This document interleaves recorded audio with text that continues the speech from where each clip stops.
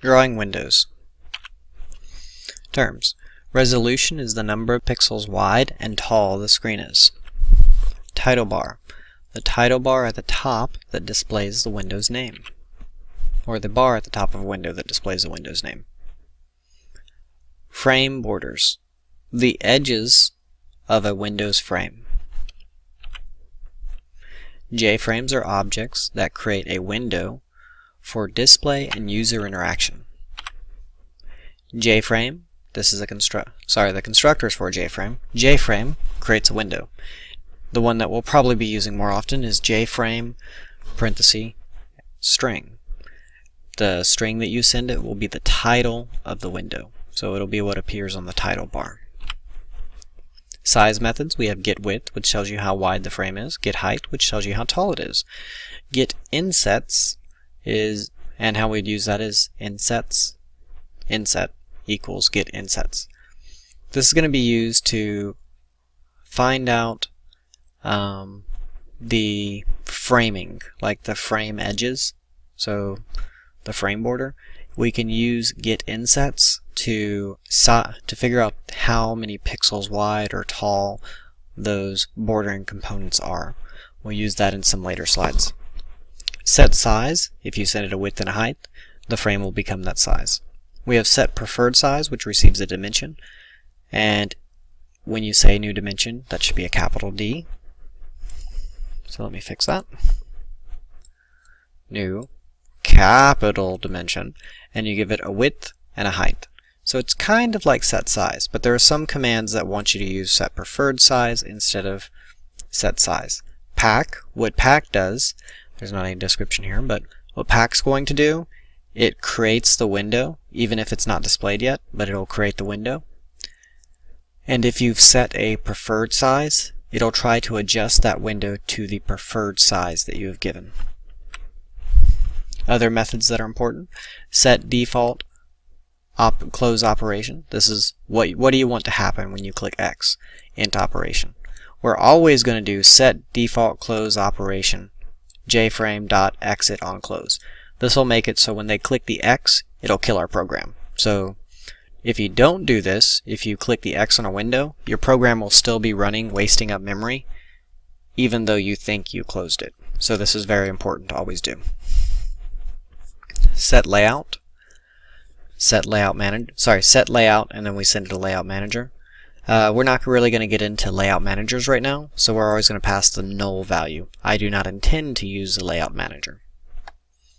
Set undecorated, and you can send it a boolean of decorated. You can send it true or false. If you send it false, it doesn't show the frame title or any of its borders. So it would be undecorated. If you send it true, it will be decorated, which means the frame will have a title bar and the window bordering. Set visible, boolean shown. When you send true, your window appears to the screen. If you send false, it hides the window so you cannot see it. Add component. This is used for adding items to your window. We're only going to be using this to add a single panel to the window. We'll use it more next year. Set resizable. Do you want the user to be able to click the edges of your window, like if this was a window, if I could click this and drag and resize it? We're always pretty much going to set this to false. We don't want people redesigning the artwork we do in this unit, or when we write games, we're going to write games to work at a certain size, so we don't want people making the window bigger than our game would work for or smaller than it would work for. Okay. JPanels are canvases for displaying text, graphics, and components like buttons. Constructor for a JPanel is JPanel parenthesis parenthesis. We have methods getWidth, getHeight, set size. So you send it a width and a height, and it will become that size. We have a method called paint, and this is the method we're going to use for actually drawing things to the screen. It has graphics G, and graphics G will have lots of commands for putting text and shapes on the screen. Graphics objects are used to paint JPanel and graphics objects are used to paint to JPanels and JFrames. The first command we care about is set color C. it has some predefined colors like set color, color.red. So color.red is predefined. There's also color.black, color.green. If you look up the color class, you'll find all the preset colors we're allowed to use. If we want to do a custom color, it's a little more complicated. We would pass in new color, meaning we're creating a new color object, and we send it the red value we want, comma the green value we want, comma the blue value we want. When you're dealing with light, all colors can be represented with red, green, and blue. And each value is going to range from 0 to 255. 0 means I do not want any of that color. 255 means give me as much color as you can possibly give me as much of that color as you possibly can. And you can use paint to find these colors. And I'll show you how to do that either later in this video or during class. Set font is used to set the font that you want to use. And if you want to create a custom font, you can do creating a font, new font, name of the font like Times New Roman, style, and if you open the font class, you'll have some styles listed. One of the styles is font.bold. I believe the one, if you want it to look basic like it normally would, you would do font.plain. For my graphics labs, I usually like font.bold. And int size is the point size of the font. So this would be a relatively larger font because it would be point size 28. Drawing commands. We have draw line. To draw a line on the screen, it's kind of like a grid. You would send me an x coordinate, a y coordinate. That would be the first point that you're drawing from x1, y1, all the way to a second point of x2, y2. Draw rect is x, y. That'll be the top left-hand corner of a rectangle. So maybe if this was a point, and I say how wide I want it, how tall I want it. So wide, it would go over so much, then down so much, and that would create a rectangle. Draw oval is pretty much the same thing. You give it an x and y, and you give it a width and a height. That defines a rectangle. It does not draw the rectangle. What it actually draws is the oval that would be inscribed in that rectangle. So you give draw oval coordinates just like you would a rectangle, but it doesn't draw the rectangle. It draws an oval inscribed in that rectangle. Draw polygon is used to draw a shape with lots of edges, and how we're usually going to use draw polygon is we would make a polygon and then do a.add point, a.add point, a.add point, a.add point, a.add point, and then draw polygon A. So this would draw a shape that connects all the points you list. You can also do draw polygon where you send it an array of x points followed by an array of y points. Both those arrays should be of the same length. And then you send it the number of points created, or the number of points, which is just the length of those arrays. Draw string. You give a text value that you want to put on the screen, and an x and y where you want to draw it. Fill commands. These all work exactly like the other commands, but the other one only drew the edges. These instead fill it in. So if I did x, y, width, height for a rectangle, it would then fill it in all that color. The same go for the rest of the commands. So we have fill rect, fill oval, fill polygon, and then fill polygon. There are two fill polygons, whether you want to use a polygon object or if you want to use two arrays.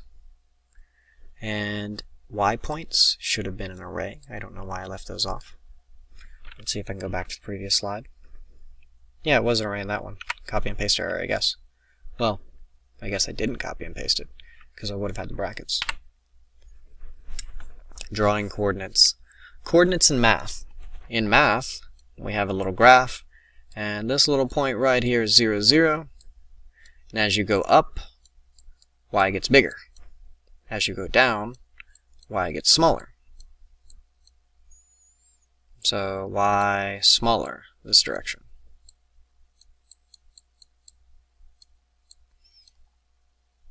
As you go up, y gets bigger. And we all know when you go to the right, x gets bigger.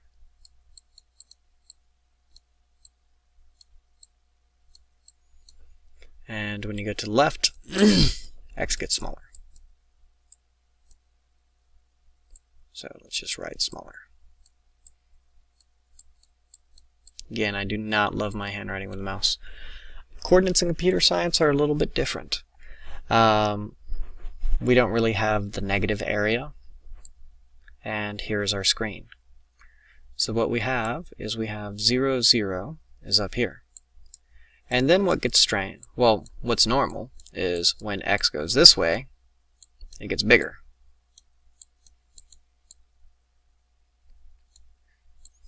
And if 0, 0 is up there, they didn't really feel going down using negatives would be fun. They really didn't want negative values.